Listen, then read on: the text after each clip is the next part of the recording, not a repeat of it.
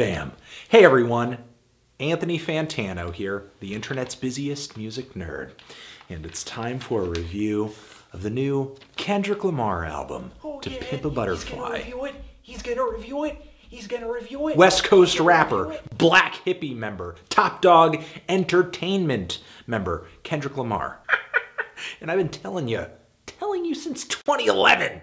Kendrick Lamar has something. He's got something going on. Section 80, great album. An album on which Kendrick showcased a kind of nasal, high-pitched voice, but a lot of personality. He had flow, he had a lot to say, and he had a knack for writing catchy, kind of accessible, enjoyable hip-hop songs with a socially aware edge, a talent he would go on to sharpen with his next full-length LP, Good Kid, M.A.A.d City. An album that in a few short years has been widely acknowledged as one of hip-hop's best records and one of modern music's best concept albums. This record told a story of a young Kendrick Lamar, or maybe many a young man from Compton, California, caught up in dreams of success, peer pressure, drugs, gang violence. The record is a fantastic, nuanced, and very detailed character portrait. This was really Kendrick Lamar's breakout album. He was sounding so much less like an outsider with this LP, with the Drake feature, the trendier beats,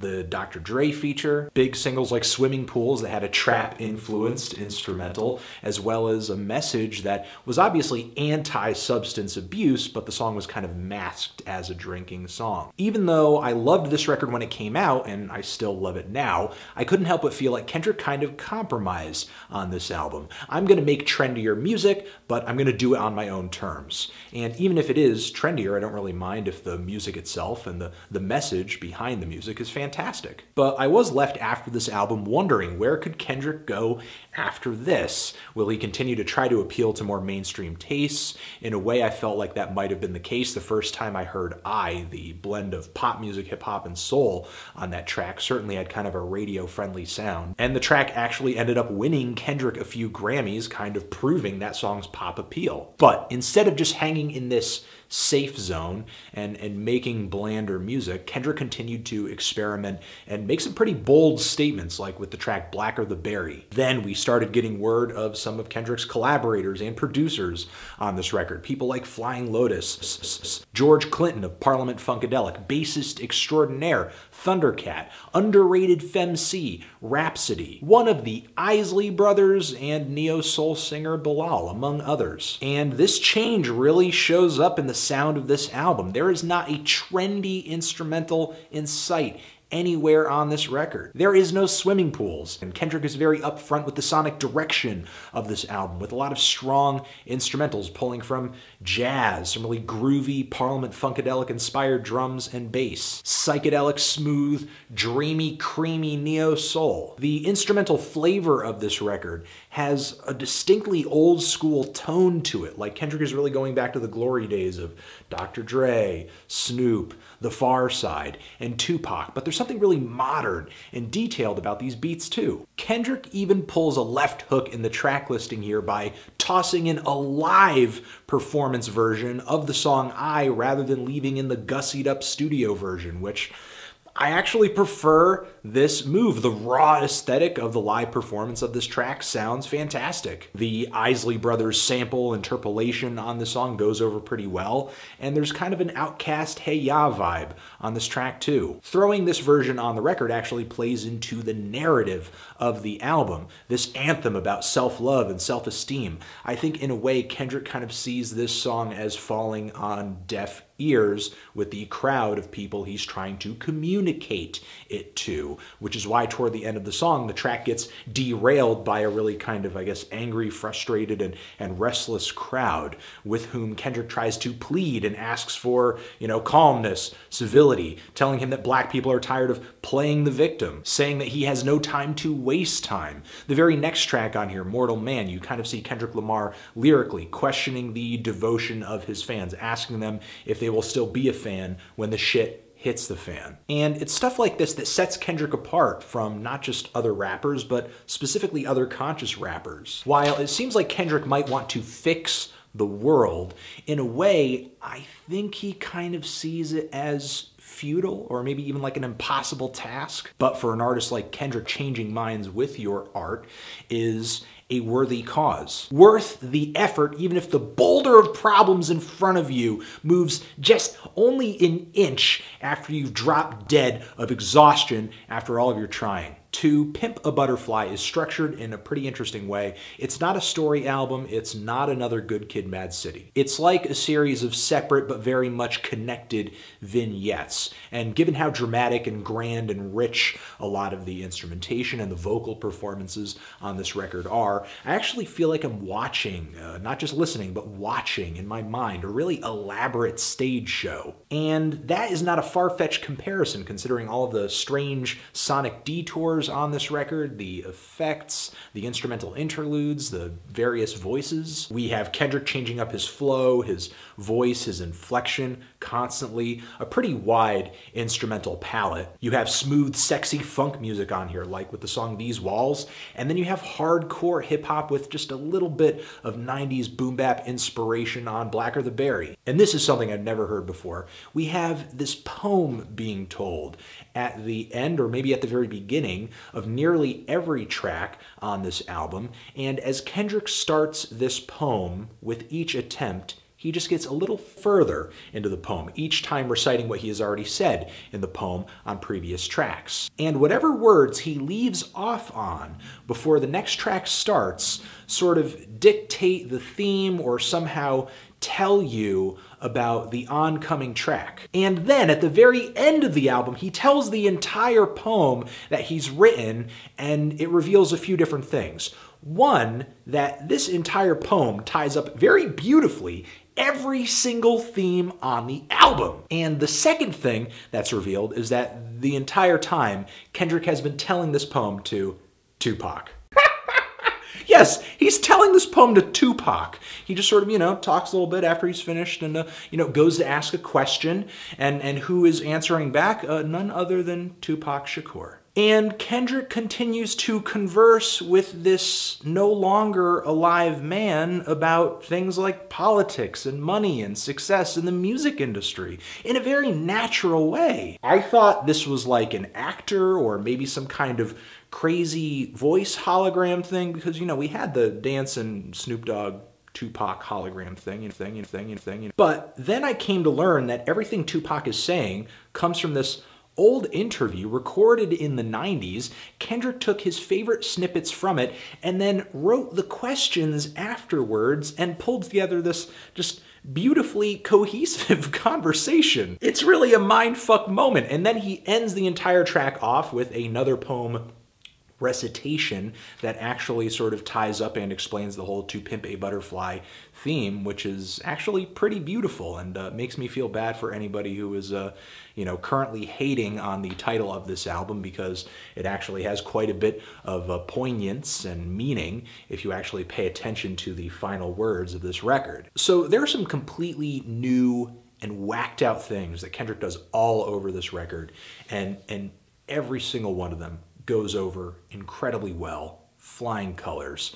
And he has a lot to say on this record as well, like with his previous albums. And even though Kendrick on this album is addressing a lot of hot button issues, taking on things that we see as being very large and very political, he brings it down and makes it personal, makes it relatable, or at least emotional or something to sympathize with. He's not this rapper who's just gonna like spit statistics at you like, oh, this many people died, feel something. Rather than that, Kendrick gives you a compelling point of view, or at least connects the dots so that you can kind of see why someone would have the mindset that he has, or the mindset of people who he might be talking about or portraying on this album. He does this as he raps about black artists who are blinded by money and fame and success, while simultaneously being exploited by the music industry. He raps about living up to musical and political heroes. He raps about trying to stay in touch with his roots and his neighborhood and his friends while being this really prominent entertainment figure. We have black pride and black confidence on this record, but also conversely, racism versus the black community and the black community versus the black community. And his lyrics are consistently witty and thoughtful and poetic and nuanced, but there are moments on here where Kendrick doesn't really mince words either. One line in particular that is actually pretty awesome, where he's talking about music critics saying that they miss when rap was about rapping. If that were the case, motherfucker, Killer Mike would be platinum. I agree. As well as Kendrick's proclamations of "this dick ain't free" on the For Free interlude track, where he's kind of talking about issues of slavery and sexuality on the song too. A track that fuses together beat poetry, jazz, and like this Saul Williams-esque insanity. It was really a moment for me on the album when I first heard it. I thought, is this genius or is this garbage? But it only took one more listen to figure out, yeah, it's genius. And this track actually has the biggest sense of humor of any song here. While this record does have a few bones to pick, it's not necessarily just Kendrick shoving an ideology down your throat, or even really tell you what to think, because there are moments here where Kendrick will say something out of one side of his mouth, and then maybe he'll contradict himself a little, but not necessarily just contradicting himself. I sort of see it as him trying to engage with maybe every side of the issues he's trying to tackle, showing that heavy problems such as the ones addressed on this record aren't just black and white. They're layered onions that have a lot of different factors. But despite his best intentions, there will always be people who, the moment they feel something political is going on in a piece of art, they will reel back, thinking they're too good to be told anyone else's point of view because they know the way the world works. And even if you are that kind of person, I ask you to give this album a fair shot, because it's not like Kendrick half-asses his bars on this record. I think he tries to give these topics a lot of care. He's not delivering some kind of reblogged 140 character bumper sticker philosophy on this album. If you listen to these songs and all you get from them is "Kendrick's just bitching about being black in America," Kendrick thinks white people suck, well, that's really kind of a basic point of view. And not because Kendrick's being basic, because you're being basic. So get off that and really listen to what he's trying to say on this record. Because the way Kendrick goes about addressing things like race and sex and fame and money on this album is so artful that this record could go toe-to-toe with any album that tries to address wider social issues. This entire LP kicks off with the incredibly funky, fun, and mystical Wesley's Theory. Wait, back up. The entire record actually starts off with a sample of this Boris Gardner song, which, if you give a listen to this track, it's actually a really fantastic manifesto for a lot of the moments on this album that have kind of a racial pride angle to them. So do give this track a listen if you want a bit more context for this album. But really with this track, Kendrick is kind of tipping a hat to Mr. Wesley Snipes. And on the verses here, he's rapping as characters. Once again, in the first verse, he's a successful artist who is blinded by the fame and wants to throw his money away on everything. The second verse here, we have an Uncle Sam character who is kind of taking advantage of this artist's ignorance to the industry and his money-making capability. On this track, Kendrick tries to portray that this type of success comes with its risks and its debts. The instrumental here is fantastic, with appearances from George Clinton. I love his lyrics on this track. I love his vocal delivery. "Look both ways before you cross my mind." Thundercat's bass on here, fantastic. And these wailing G-funk synthesizers are great too. Thematically, the song For Sale, which is a very psychedelic, dreamy interlude track. It's actually longer than a lot of the other tracks here, but interlude all the same.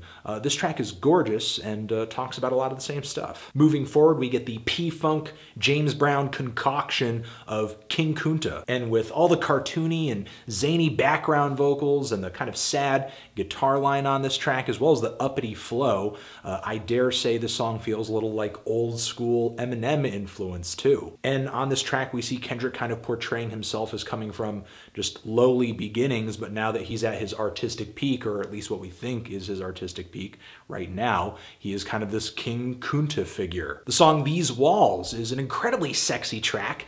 about sex, as well as abusing one's fame, I think, to get laid, which plays into the bit of the poem that was recited right before this track. Kendrick actually makes direct reference to this poem in the third verse of this song, where he says he's sleeping with this girl whose man might actually be like in jail right now. Then we have songs like Institutionalized, where Kendrick has a lot of love for and a really strong desire to return to his old neighborhood, despite the fact that he's this great success now and he can really live anywhere he wants to. And it's a really multifaceted track with one beat shift after another, but sort of bringing the track from one moment to the next is Snoop Dogg with kind of a slick Rick flow, inspired by the track Children's Story, one of my favorite hip-hop songs of all time. And also on this track too, we have Kendrick making reference to his grandmother on one of the refrains here, talking about if you want shit to change, you better clean or wipe your ass, sort of putting it on Kendrick that if he wants things to change,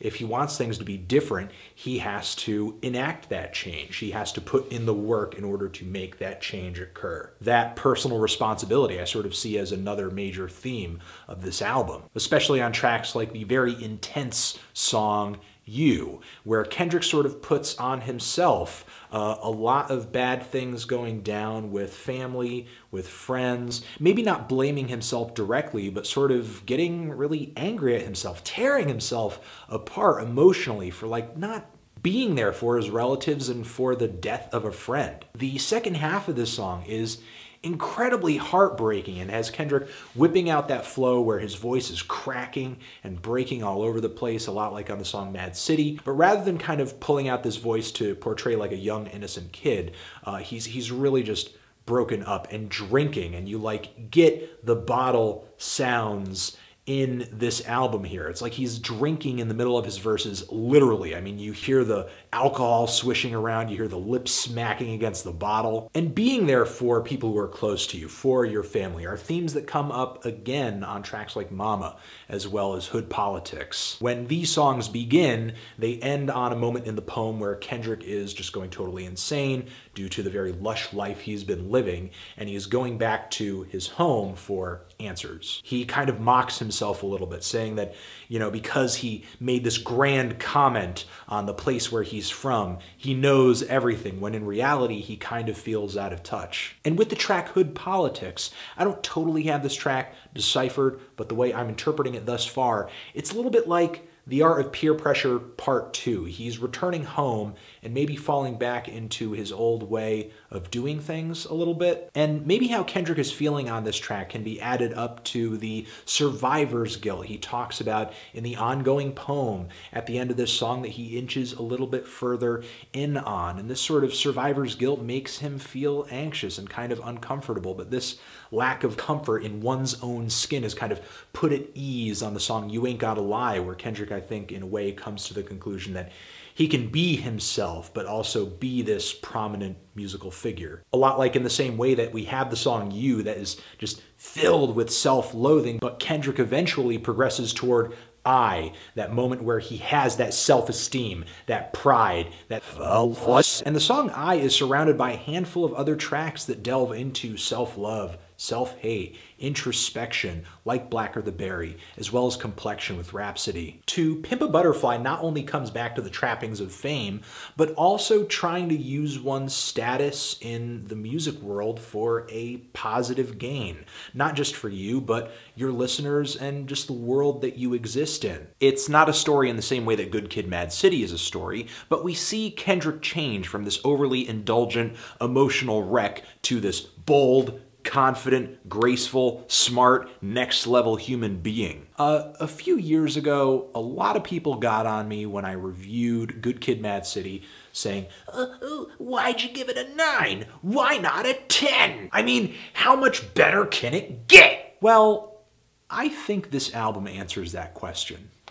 I see To Pimp a Butterfly as being more daring, more ambitious, more unique, lyrically stellar, and while this album does have a philosophy to divulge, Kendrick doesn't skimp on the music on this album. He realizes that making music is about the music. If the music under your message is garbage, the music is garbage. So he has graced his messages and his point of view and his personal tales on this album with delicate detailed, wonderful bits of jazz and funk and wherever else his heart takes him. This album instrumentally would actually be a really sweet listen as well. This project really marches to the beat of its own drum, and it might be to its detriment to an extent, because the people who might have gravitated toward the trendier sounds on Good Kid, Mad City might take a bite of this record and just say yuck instantaneously. To some of those people, I might say, try listening to a hip-hop record that came out before 2010. Other people, though, might have a beef with this record being so dense, lengthy, and kind of difficult to trudge through if you're not enjoying every single track on this album.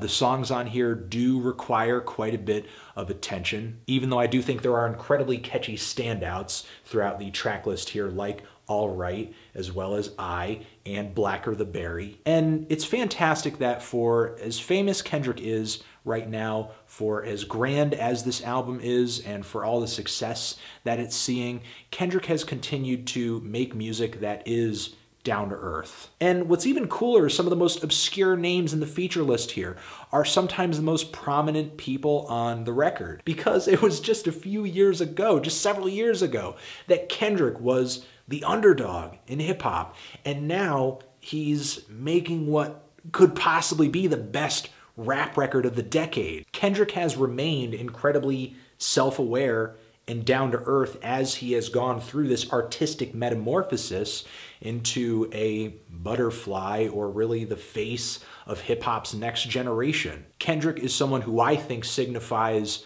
a new chapter and hopefully maybe a turn of the final page on the remnants of the bling era that have been holding on for dear life. I'm not trying to say every artist should try to make this record. I mean, you know, you only get so many Kendrick Lamars, so be happy with the ones that you get. But it's albums like this that people use as benchmarks in musical history, and it just happens to be fantastically enjoyable as well. I'm feeling a come in 10 on this record. Yeah, yeah, yeah, yeah, yeah, yeah. Tran. It's 4 a.m. I'm going to bed. It's 4 a.m. I'm going to bed. It's 4 a.m. I'm going to bed.